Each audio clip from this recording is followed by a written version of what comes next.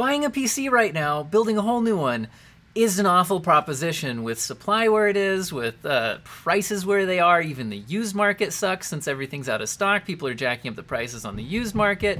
So what I'm going to show you guys right now is if I was going to build a PC targeting 1440p gaming right now, first we're going to start out with what I would want to buy, and then I'm going to show you how I would adjust this if I actually had to buy one right now. With the caveat, I'm going to say it right now, I would just not recommend buying one right now. I would wait until things are available in stock, but I understand that some people need to buy something now. So if you absolutely have to build a PC right now, I'm gonna show you what I would like to get, and then I'm gonna show you how I would adjust it to something that's actually in stock as of the time I'm recording the video right now. Okay, so what I would like to get, and again, price is a concern here, obviously, right? So I'm saying I'm targeting 1440p gaming. Also, I'm targeting a budget that stays under $1,500 if at all possible, and as much under that as possible. So I'm looking at being between the $1,000 to $1,500 range, and lower is better as long as I get good performance. So that's kind of what my parameters were for this. Now, what I'd like to get is a 5600X processor. This is a great gaming processor, and as long as you're not needing to do heavily multi-threaded productivity tasks, or doing some like CPU intensive streaming type of thing while you're actually gaming or something like that, this is fantastic, and you don't need more cores than this for a gaming CPU right now. So that's what I'd recommend, and sure, you could also step that down if you want to lower your budget a bit. I think that would be fine. The other thing we're gonna have issues with, and I'll talk about what I would replace this with right now in just a minute. The other thing we're gonna have issues with is I would like to get an RTX 3060 Ti for the GPU for 1440p gaming. Again, obviously buying a 3070 or a 3080 or a 6800 or 6800 XT or something like that would be better. But the advantage of this is theoretically the Founders Edition card is $399, and I think that it gives you fantastic 1440p gaming for that price. And then it also does have things like DLSS, where in games like Cyberpunk that are pretty demanding, you could kick on DLSS to quality. You get a minor visual fidelity hit to that, but you do get much, much better frame rates. So I think this would be a fantastic 1440p gaming card for the price. Again, I'm thinking about price. Okay, but we can't get either of those things. Now let me run you quickly through what the rest of this build is, and then we'll talk about, okay, so what would I fill these in with that's actually available right now. So I'm not locked on the rest of these parts, I just think these are reasonable ones for roughly this price. You could obviously replace any of these with a similar compatible part for a similar price. I like this Noctua Cooler because I actually have a Noctua U12S and I like it, and it doesn't have any issues with RAM clearance because it's very small. So that's why I like that. I'm not locked into this motherboard. I'm just grabbing a B550 that looked decent for a reasonable price. I like the B550 because it's a 500 series motherboard for my 5000 series Ryzen processor. I wanted to pair those up. And again, if we ended up going with a card that will support the smart access memory kind of situation, having that 500 series motherboard might be an assistance to that. Anyway, so then for the RAM here, in my video I did yesterday, I said, like, don't overspend on RAM to get too fast of RAM. But that being said, this 3600 kit is going to pair up well with Ryzen's. In that video, I should have said a little bit more that on Ryzen's, especially the Ryzen 5000 series, the RAM speed is more and more important regarding the performance. Now, I still stand by the fact that if you're over 3000, and especially around like 3200 or something like that, it's fine. But up to 3600, you will see some performance increases, especially on these 5000 series processors. And as long as you're not having to spend a lot to get it, I recommend it. This kit is $75. You're not overspending to get this 3600 speeds. And it's two 8 gig sticks. I think 16 gigabytes of RAM is still perfectly fine. Although, you know, if you want to throw in two more of these, you could go up to 32 gigabytes and also be very happy with that for an extra 75 bucks. All right, for the storage, this is not the fastest NVMe drive that you could possibly get, but it's a 1 terabyte M.2 NVMe that should be reasonably okay for under $90. Cool. Again, you could drop in a better one. Like, personally, I like the Samsung 970 EVO Plus, but that's going to be an extra, well, I think something like 30 or 40 bucks to get that. So, like I said, you can get a better one, but this one seems fine and is a good price.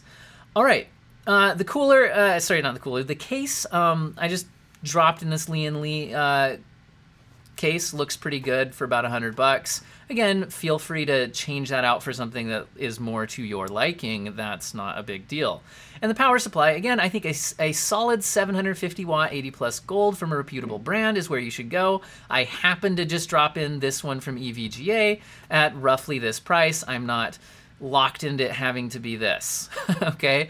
This just seems like a fairly solid one for the price. Now, let's talk about how are we gonna adjust for this, okay? Well, here's what I ended up going with. So I switched out the CPU for a Ryzen 5 3600, and the reason I did that is, well, for one thing, it's 200 bucks, okay? As opposed to like $330 we'd be spending on the other one. And so again, this is what you can actually get in stock right now. The other thing is it's compatible with everything else, and it could be then sold and replaced with a 5600 if you wanted to do that upgrade path, or even a 5800 or 5900 or whatever. The point is that this is fairly cheap relatively, and fits all the same parts and can be upgraded at a later date for a significant performance boost. That's why I went with this if you had to buy right now. Also, this would be a good choice just if you wanted to lower the budget a bit. That's just a solid processor still. Okay, and then what did I do with the video card? So this was really difficult. So for one thing, even cards, like, geez, I was seeing 5600 XTs selling for this like almost $500 prices. Cards are just insane right now. This is the main reason why I'd say building right now might not be a great idea. But if you had to, I did find this 5700 XT theoretically in stock for about $479. Now, here's the issue. If you actually go to this page, it tells you that this actually is temporarily out of stock, okay, from Adorama. However, I was able to find at Newegg a similar card for $490, a different 5700 XT, that is actually in stock as of my time of filming. So I'm saying that that's kind of a stand-in for that, okay? Again, this card shows up from Adorama as actually being out of, as being in stock when you look at it PC Partpicker, but when you actually go to their website, it is not showing up as in stock for me. Okay, where was I? Here we are. Okay, so those are the two things that I would change out. Now, what does this get us in terms of price? So we're coming in at about $1,273.90. So we can be under $1,300, and that's in comparison to this system, which is not giving us the correct total here because these aren't available, so there's no prices available. If you added on $400 for the 3060 Ti, if you could theoretically get the Founders Edition at list price, and what are these, about $330? So let me just add that up here real quick. That would be $1,324. So this would be about $1,324, and this, again, with our components that are actually in stock, is $1,273. So this is about $50 less, but would get you significantly worse performance. However, it's not terrible performance. Let's actually talk about, again, what kind of performance could we actually get from this thing? So let's look at the graphics cards first. So this is from TechSpot, and I'll link this in the description of the video.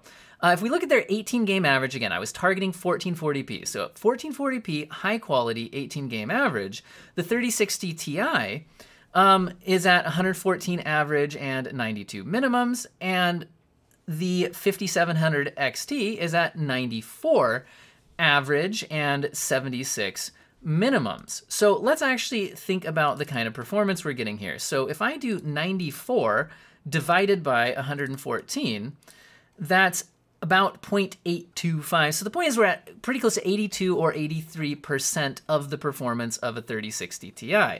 Now I will say that that doesn't tell the whole story because the 5700 XT is not going to have DLSS in titles like Cyberpunk, for example, that support that and are going to get you a massive boost in frame rate. So it's actually worse. Also, it doesn't have any kind of ray tracing support, whereas on the 3060 Ti, you have the choice of turning on some ray tracing if you want to take a massive performance hit to get the ray tracing. And again, the DLSS can help you balance that out to get you some playable frame rates with the ray tracing. So I'm not trying to say the 5700 XT is at all comparable to a 3060 Ti, but it was really the only reasonable card I could find at a reasonable price that was actually in stock that I could find in the hour or so I looked this morning, okay?